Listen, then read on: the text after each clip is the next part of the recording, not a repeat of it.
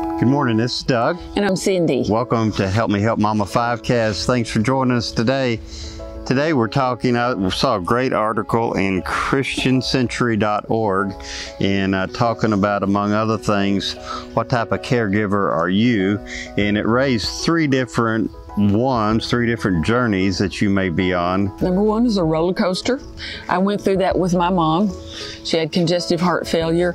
She'd be going good for a while, and then we'd go to the emergency room and come back down, and then she'd be going good for a while, and then something else would happen. She'd choke, and we'd go to the emergency room to come back down. It was a lot of emotional stress, really, really emotional. And then one was a marathon, which has lasted a long time, and I guess you could also describe your journey with your mom as a marathon. It was. Several years. Yes.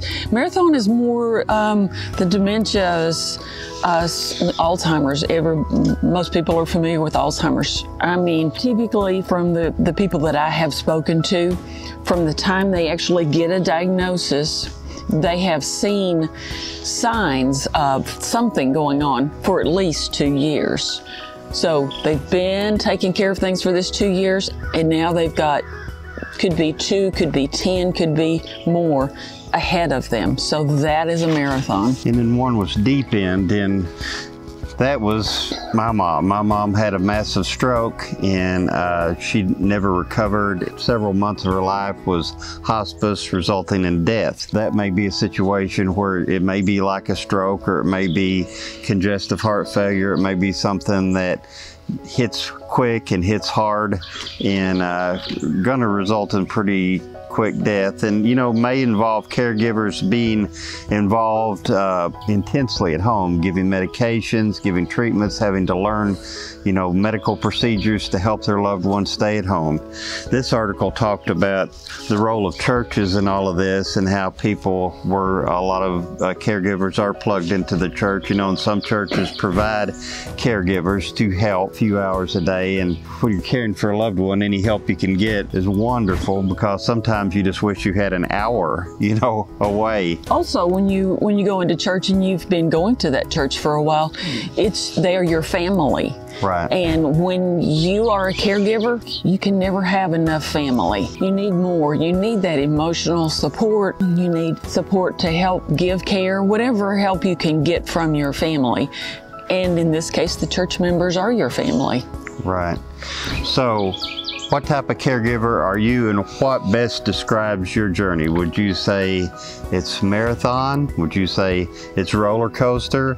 Or would you say it's deep dive, that you're something intense like a congestive heart failure or stroke has happened to your loved one? Let us know in the comments below.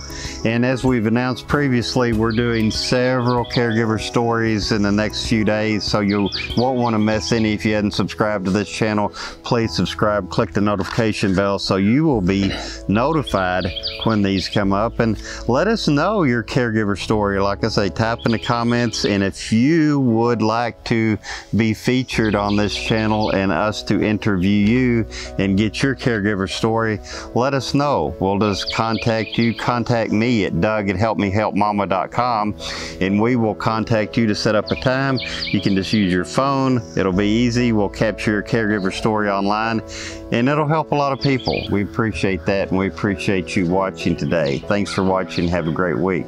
And thank you for being a caregiver for your loved one. You're making a huge difference in their life.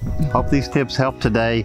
If you're watching this on YouTube, please hit the subscribe button, click the notification bell at the top so that you'll be notified when we do other videos, and please comment below. We love to hear what you think, get your input, and share your stories. So thanks for watching. Have a great day. And thank you for being a caregiver for your loved one.